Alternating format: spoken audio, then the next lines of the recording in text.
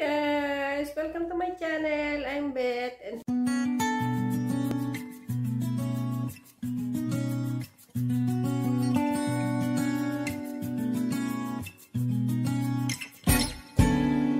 today guys, ang topic ko ay na-scam kami kasi last month guys, my husband ordered online something to the house because we fixed our floor. So yun nga guys, umorder kami kasi nga lockdown dito sa Denmark at through online lang ang pag-order. Pero yung mga grocery naman like food at saka yung mga butika ay open naman. So yun nga guys, after 2 weeks, naka-receive kami ng email from the bank na meron daw gumamit ng account ng asawa ko. So, inopen namin yung kanyang account. Meron nga guys gumamit na taga Switzerland. Nag-online shopping din. Tapos, nag-order pa ng food. So, tapos meron namang isa taga Germany. Ginamit namang pangbayad yung card niya sa Netflix. So, worth of 8,000 crown, which is 60,000 pesos sa pera natin. So, malaking pera din yun guys. So, ang ginawa ng asawa ko, tinawagan niya yung bangko.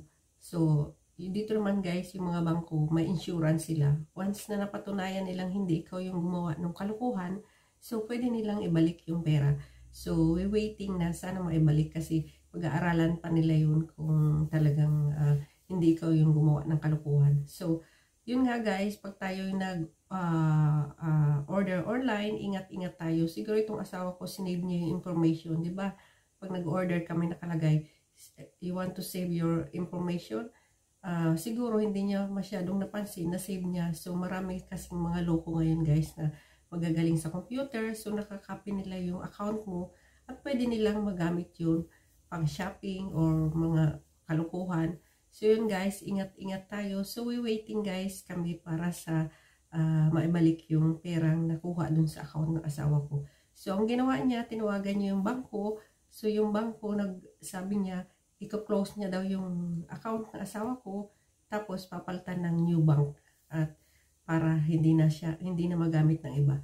So, itong asawa ko guys ay nadala na ayaw niya ng online shopping. So, hintayin na lang daw niyang mag-open bago mag-order. So, we hope na mag-open na dito sa Denmark kasi restriction pa rin dito sa Denmark. So, yun nga guys, ingat tayo sa ating pagsha-shopping kasi maraming mga loko ngayon kasi gawa ng pandemic, marami ng mga nawala ng trabaho, nangangailangan ng pera. So, ingat-ingat tayo guys. Yun lang guys. I'll see you later. So, ngayon guys, ayan yung aking asawa. Busy siya sa pagpipix ng bangko. Tinatawagan niya para maibalik yung nakuha sa kanyang bank account. So, waiting that next week. My darling is here. What is that, darling? Pugo. Yeah, we make nilagang pork. So pork. I make something.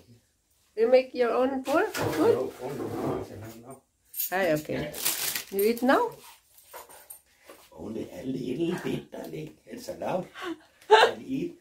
So I stop eat.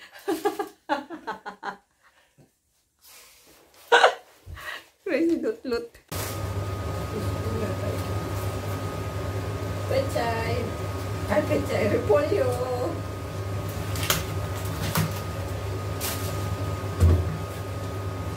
Nilaga. Ang repolyo dito guys, hindi masarap. Mas masarap pa rin sa Pilipinas.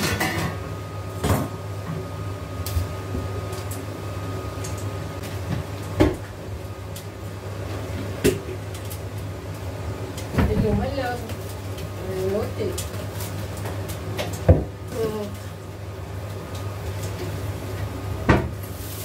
Ito na yung aking popcorn. At ito na yung aking mga sangkap sa nilaga.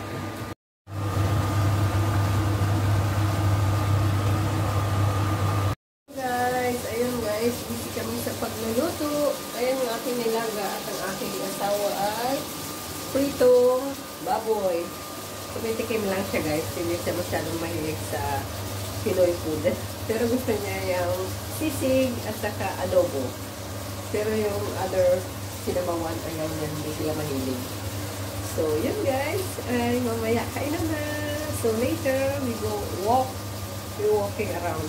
So, nakasalamin ako guys kasi tinanggal ko yung aking contact lens kasi masakit sa mata. Kasi pag malamig, yung contact lens ay nadikit sa mata kasi malamig.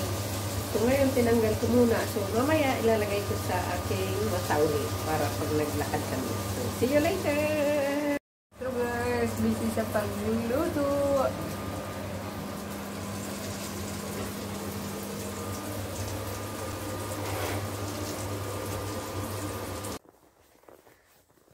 What is not good if raining? Only today with snow. Snow. My God. Nilalamig na guys, kunwari. Nilalamig. Inisip po na. Sobrang lamig. Kaya naka-overall kami. Sobrang lamig kasi ng panahon.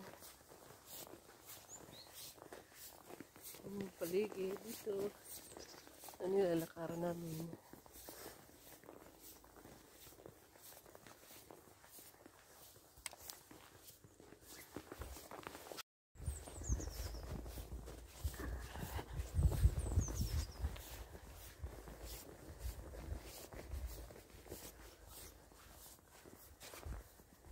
Too much snow guys.